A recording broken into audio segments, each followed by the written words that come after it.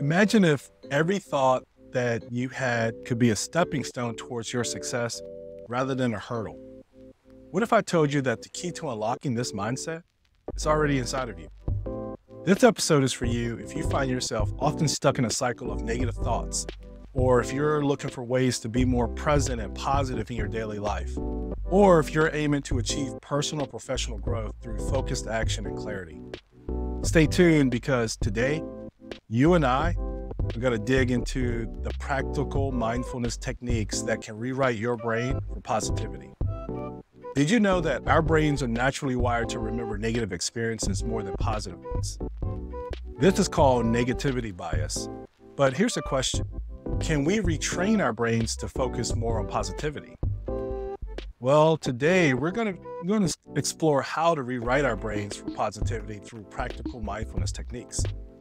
Here's a quote that I believe really resonates with our discussion today.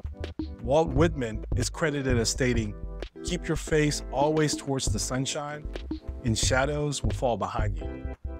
This quote really captures the essence of positivity and the power of directing your focus towards the light, allowing the darkness to fall away. Let this be a powerful reminder as we journey through personal and professional growth. Let's go ahead and get into understanding mindfulness. What is this mindfulness? Mindfulness is the quality of being present and fully engaged in whatever we're doing at the moment, free from distraction or judgment, and aware of our thoughts and feelings, but without getting caught up in them. It's kind of like having a superpower where you can be completely in the moment, totally immersed in whatever you're doing. Imagine that you're sipping your morning coffee, and instead of your mind racing through your to-do list, you're just there, tasting the coffee, feeling the warmth of the cup in your hands, and maybe even noticing the sunlight streaming through the window. It's being fully present and engaged without letting your thoughts drift into the past or the future. Or imagine you're in a meeting at work. Mindfulness means you're fully listening, not just planning on what you're going to say next or judging the ideas as they come up. It's about being open and receptive, which surprisingly can lead to more creativity and effective solutions. The beauty of mindfulness is that it's not just for big moments in life. It's for the everyday, ordinary moments, like washing dishes, talking with a friend, or even waiting in line. It's in these moments that being mindful can transform the mundane into something special, something alive and rich with detail. Practicing mindfulness isn't about perfection or never having a distracted moment. We're human after all. It's about recognizing when our minds have wandered and gently bringing the attention back to the present. It's this gentle redirection that builds our mindfulness muscle, making it easier over time to dwell in the present moment, free from distraction and judgment. When we talk about mindfulness, it's not some abstract concept or just a meditation practice. It's a way of living, a way of being in the world that makes life richer, fuller, and more vibrant. It's about truly experiencing life as it unfolds, moment by moment. Now that we've explored the essence of mindfulness and how it enriches our daily experiences, let's shift gears. I'm going to guide you through some actionable steps that you can start today. These steps are designed to not only deepen your understanding of mindfulness, but to integrate it into your life, making this powerful practice a tangible part of your everyday routine. Let's go ahead and get into the actionable steps. I actually have two for you. Actionable step number one is mindful exercise. Begin incorporating mindfulness into physical activities that you enjoy. And this could be lifting weights, which is my favorite, at the gym, or going for a run or practicing yoga. Focus on your breathing, the sensation of your muscles contracting and relaxing, and the rhythm of your movements. Notice the detail, grip of your hands, the strength, the ground beneath your feet, and the way that your body feels during and after the exercise. Number two is mindful eating. Choose one meal a day to eat mindfully. This means eating without distractions like TV or smartphones. Pay attention to the taste, the texture, and the smell of your food. Chew slowly and appreciate each bite, acknowledging the nourishment that it provides. All right, so now I have some coaching questions for you. After you finish with those two actionable steps, ask yourself these questions. What did you notice about your mental state before and after incorporating mindfulness into your exercise? What differences did you observe in your eating experience when you ate mindfully compared to your usual meals? All right, let's get into number 2, which is breaking the cycle of negative thoughts. You know how sometimes, even without realizing it, we find ourselves stuck in a loop of negative thoughts. It's like our brain has this default setting to focus on what's wrong, what could go wrong, or what went wrong in the past. This isn't just you, it's actually how our brains are wired. They're like pattern-making machines, always looking for threats to keep us safe, which is why we often default to negative thinking. But here's the kicker. Just because our brains have this default setting, it doesn't mean that we're stuck. Breaking this cycle of negative thoughts requires a bit of conscious effort, but it's totally doable. Let me explain how. First off, it's about becoming aware of these negative thought patterns. Imagine that you're having a rough day at work and suddenly you're thinking, I'm terrible at my job. I'm going to get fired. That's your cue. Instead of letting that thought spiral out of control, you pause and ask yourself, is this really true? Have I received feedback to support this, or am I jumping to conclusions? This is where you start to challenge these negative thoughts. It's like being a detective examining the evidence. Maybe you realize, wait, I've actually received a lot of positive feedback on my projects. I'm just having an off day. This process of questioning and challenging your thoughts helps break the cycle by providing a more balanced perspective. Another strategy is to consciously shift your focus to the positive.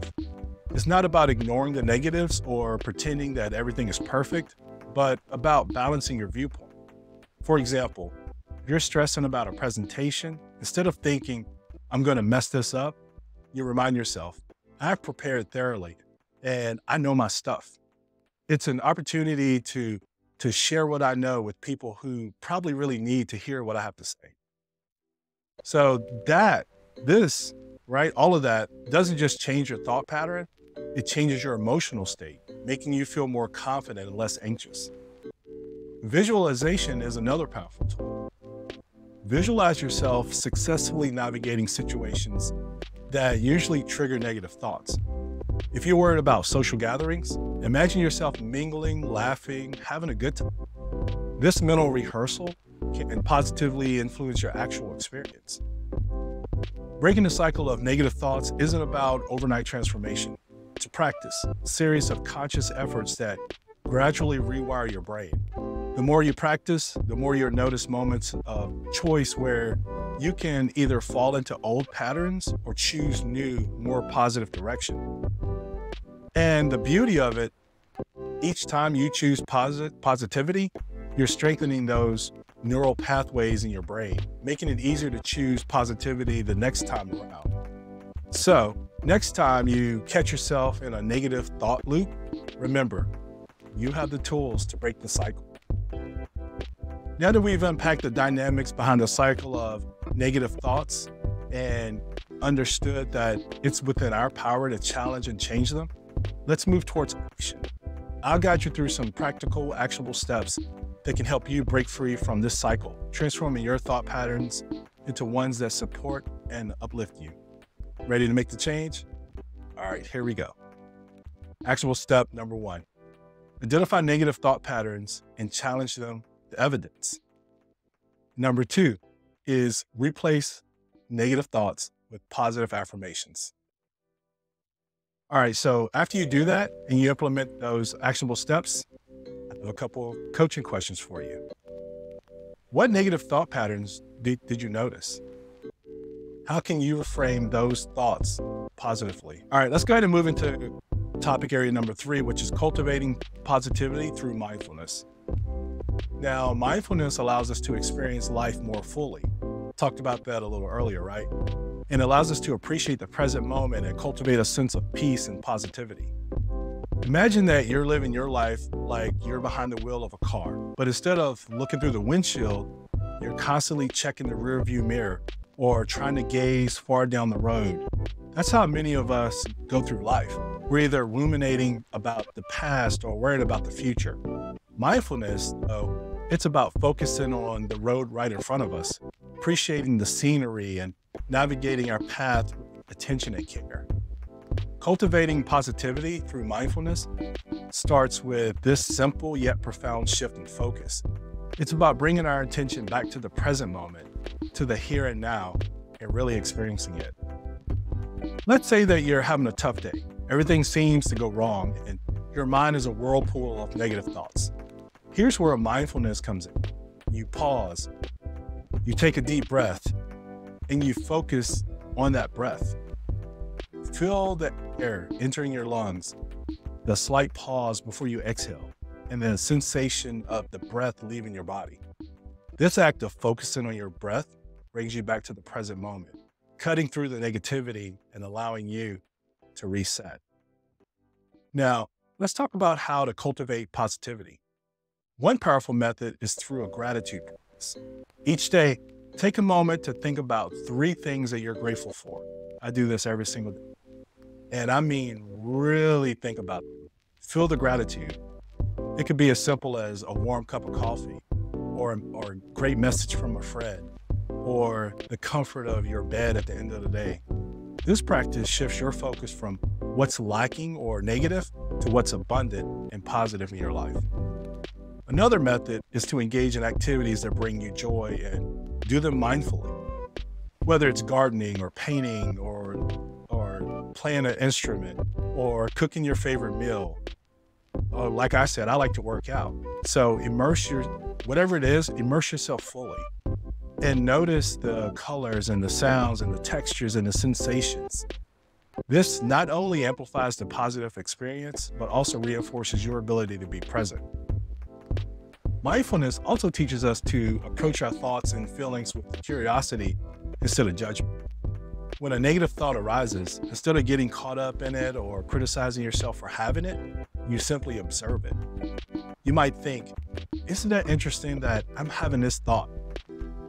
This detached curiosity allows you to understand your thought patterns better without being overwhelmed by them, and it helps you open up for space for more positive thinking. Additionally, practicing mindfulness and interactions with others can significantly boost positivity. When you listen actively and you're fully present in conversations and you give your undivided attention to the person you're with, this not only enriches your relationships, but also fosters a deeper connection and understanding, contributing to a more positive outlook on life. Cultivating positivity isn't about denying or ignoring the negative aspects of life.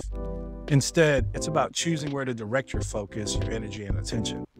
By practicing mindfulness, you learn to appreciate the beauty of the present moment, and it helps you cultivate gratitude and engage deeply with the world around you.